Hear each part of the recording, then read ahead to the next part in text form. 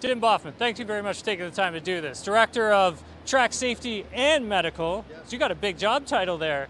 Yeah. Taking a look at some of the equipment that you brought out here for us to have a look at today. Obviously with the incident that happened with Sting Ray on Sunday, it's seeing how you guys work, how quickly you get to things. For Sting Ray, the first thing you started with was that back brace that we've got over here, correct? Well, actually, the first thing we come off any incident is a fire bottle. And we carry a fire bowl, which is a wetting agent. It's designed to take the heat out of the fire. It makes water 20 times more expansive to actually put out the water. So 1 gallon of fire bowl is equivalent to 20 gallons of water. Wow. Okay.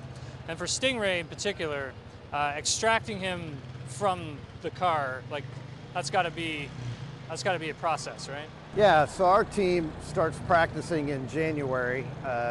We have a team training, pull in the whole team. I have a roster of 32 people. We take 16 to every event.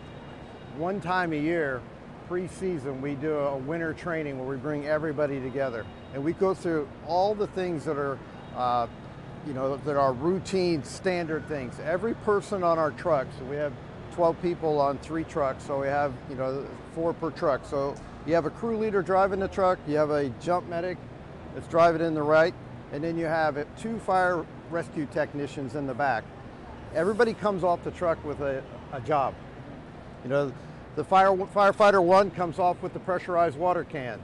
Firefighter 2 is prepared to bring that short board and help with getting the driver out of the car.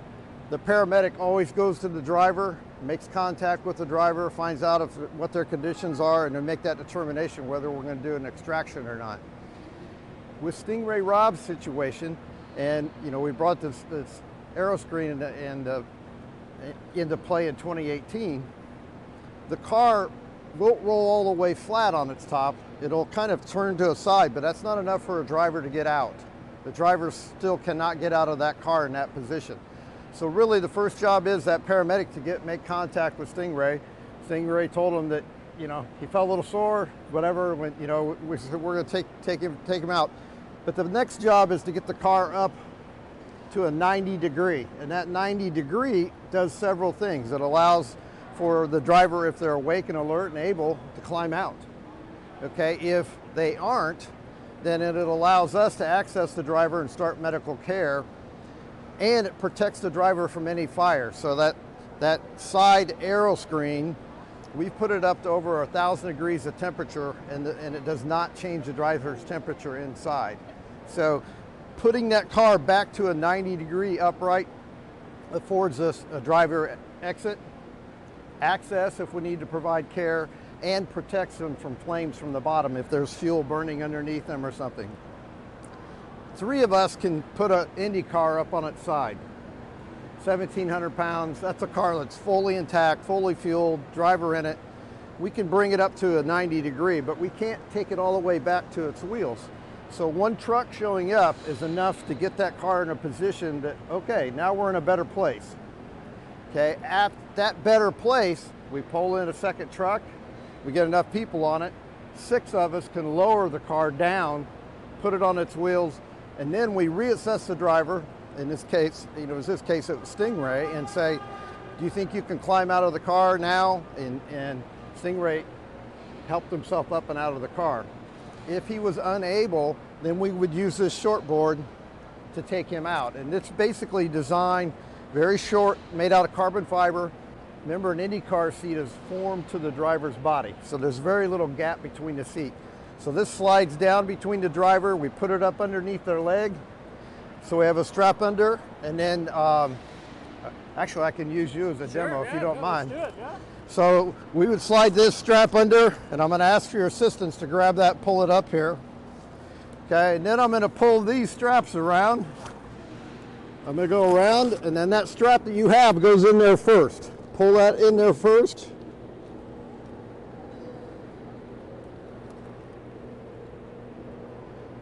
Okay, now we're ready to pull you up and out of the car. Everything that's red is a grab handle. So we can grab and pull you up and out of the car, keeping your head and neck in line with your back, so you're not injured. So yeah, so these are We designed this specifically for an IndyCar, so these aren't manufactured, these are custom made to do the job. So if Sting Ray had hit something, or another driver in a crash hit something, and it pushes the side of the car in on the driver. So that's where our Home Ultra rescue tools come into play. This spreader is a totally battery pattern unit, it's portable. Doesn't have cords like they used to. We used to have a big generator and cords. This thing comes off with all the power, and because it's electric now, it has sensors built into the servos inside. It understands what kind of pressure it needs, and it applies it. The other cool thing about this is that it can be taken in 10 meters of water, 30 feet, and operate. Which a lot of people say, well, you're taking electric tools down in the water and working. You go ahead, Scott, if you go ahead and exercise the tool out. But that's about 70,000 pounds of spreading force. Oh my God. So we can lift that transporter up with this tool if we had to. So the idea with this tool is go ahead and spread it back out again. And can you hold it straight up for me, Scott? Is that it's wide, as it's wide here, it gets back to the driver's shoulders and hip width, and that's what we're trying to do, is get the car back to a normal width, and then we can use the board to take the driver back out. That's incredible. One final question for you, just about how you guys train and get everyone prepared for an IndyCar event. I mean, how many hours do you think you guys spend training, even in the off season? So first of all, I hire really good people. They have a lot of experience. I don't know, we've got a car coming in. So if the guys have between 6 and 8 years experience as firefighter, rescue, paramedics, EMTs. So they bring that, and then we apply that to this motorsports arena. So then they become, I take this skill set and then I can use it for this. And we have a training tub. It's an actual Dallara DW12 training tub. And we probably do it 100 times through the years, or through a season, take the driver out of the car. Not to mention the fact that we work on training burns. We review all of our incidents after each week, share them. But that time in January where we have the whole team together, that's where we standardize our approach, streamline it. As you said, we work very carefully to get there faster and very efficiently and very safe to the drivers. And that's important because when you're trying to save a life, somebody that's critical, those seconds could really matter. So in some cases, 30 seconds, 2 minutes may be the difference between somebody living or not living. Tim, this has been awesome. Awesome to learn. Really respect and appreciate everything you guys do for the drivers.